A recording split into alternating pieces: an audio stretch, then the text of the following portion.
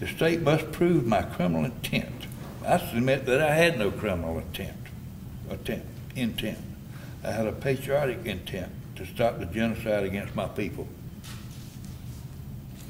This genocide is as obvious as the words diversity, a melting pot, and changing demographics. That's what it means. That's white genocide.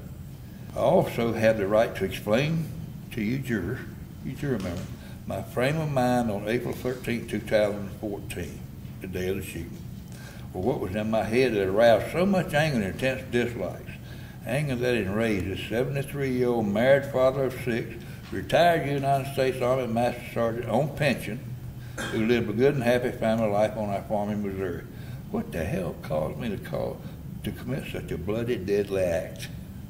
You've got a right to know that, and you got a right to know all of it.